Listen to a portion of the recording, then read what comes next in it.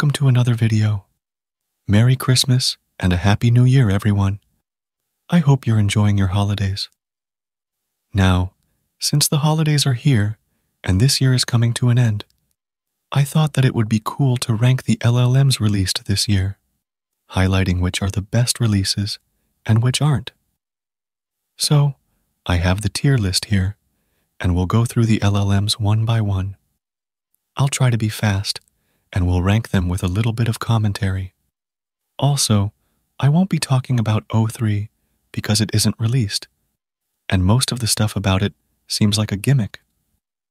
So, if you want to know more about that, you can check out my members-only video on it. It only starts from $5 and also supports the channel. Anyway, let's get started right away with these LLMs in just random order. So, the first LLM that we have here is Gemini 2.0 Flash.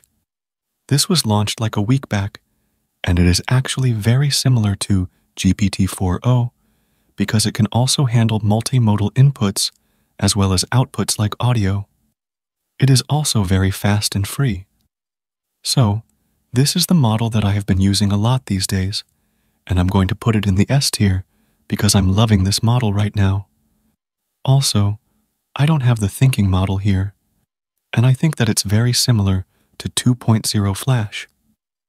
So, you can consider Flash as both the thinking and general model in this one block. Now the next one is 3.5 Sonnet. So, this doesn't need much talk. Everyone knows that this is a proper S-tier model. So, let's just put it here. Now we have 3.5 Haiku. So, 3.5 Haiku has been a little more controversial due to the fact that it is double the price of 3 Haiku and is much higher in cost. I do believe that it should have been a little cheaper, and it's not as good as Sonnet or Gemini 2.0 Flash either, which is literally free. So, this will go in the A tier.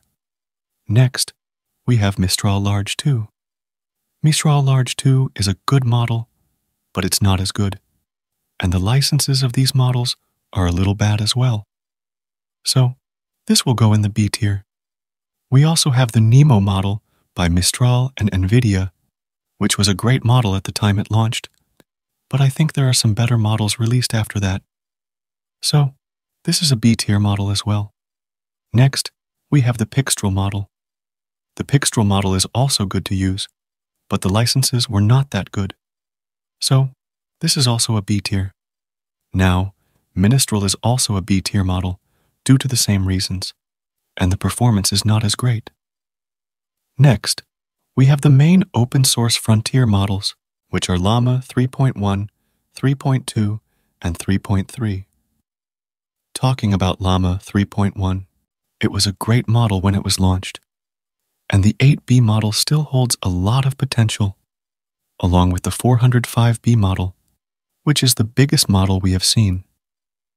The licenses of these models were also good. So, this is an A-tier model. Now, the next models were Llama 3.2 models, and these were the literal opposites. These were 2 mini models and 2 vision models, and all of these models were atrocious. The vision models were not good at all, and the same goes for the mini models. So, these go in the C tier. The next model is Llama 3.3, which currently only has the 70B model, but that model is really very good. It's too good, to be honest, for the size. It makes it the best 70B model yet. So, this is a straight-up S-tier model. Next up, we have Qwen 2.5. I'm talking about all the models in the Qwen 2.5 lineup, excluding the 2.5 coder models. Anyway, this was a good model, but the instruction following and general knowledge of these models are really bad. So, although it performs great in mathematics or general tasks, it fails in general world usage. But they were still good. So, these models are going in the A tier. Now, we have the 2.5 coder models, which made a lot of hype when they were launched. Even the Qwen guys were comparing them to Sonnet. They even trained the model on Ader's own benchmarks to make it more believable, but it wasn't good at all. Ader recently updated their benchmark questions with multiple language ones, and now you can see that it comes near GPT-4O Mini. So, this model was not great despite all the hype. So, at max, this is a B-tier model. I'm being generous here by giving it this rank. Now, we have QWQ. QWQ is by Qwen, and it's similar to O1. It performed pretty well, and it was one of the models that was really an open-source competitor to O1 because, although DeepSeek has their R1 model, they haven't released its weights yet. So, I must give this to Qwen, and I'll give them an A rank in this as well. So, it's an A tier. Now, we have DeepSeek's R1 Lite model, which was also a good reasoning model. I liked it, and this will also go in the A tier. Apart from this, we have DeepSeek V2.5, which is basically a merged version of both the coder model and the general model, and it is a really good model, especially considering that the price for it via their API is extremely low. So, this is an A-tier model. Now, we have Phi-4. This is a great mini model. In the 14B segment, I think this is the first model that I have seen perform as great as this model. You can check out all the testing videos. I have a playlist for all of them. Anyway, this is the best model for 14B size. So, this is an S-tier model. Next, we have GPT-4O, and this model is not as good, although it brought the omni-modality thing with it. But it was not available at the time of launch. And then Gemini caught up, and Gemini became much better than this and free. So, this is a C-tier model. Next, we have GPT-4O Mini, and this model was good, but the pricing wasn't great, and now Gemini 2.0 Flash beats it at pricing. Although one thing is that it now supports real-time voice, which makes it a little good. So, this is also a C tier.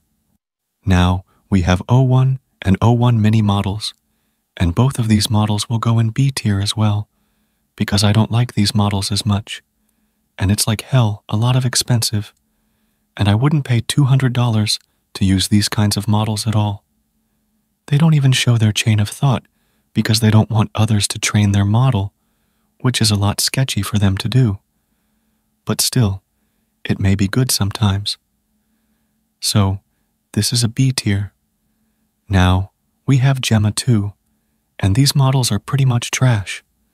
I can't believe the same company made 2.0 Flash and this model. These models are so bad that I don't want to even bother. So, this is a D tier. Next, we have CodeStrawl, and this was a good coding model and better than Qwen 2.5. There's also a free tier of the model by them, which I like to use. So, this is an A tier. We also have Grok 2. This is a good model as well, and the best part about it is that it's uncensored, and it's also now free on Twitter, as well as there's a free API. So, this is also an S-tier model because it is pushing the thing forward, and they also open source their previous gen models as well, which is what I also like about it. So, these are the major models that were released this year. I am not talking about stuff like Gemini 1.5 Pro and stuff because there's a new gen model and they are now outdated, and I'm only talking about the models that I have tested or have used to pass on my judgments. Overall, this year has been really great for LLMs, and every LLM is pretty cool. Anyway, let me know your thoughts in the comments.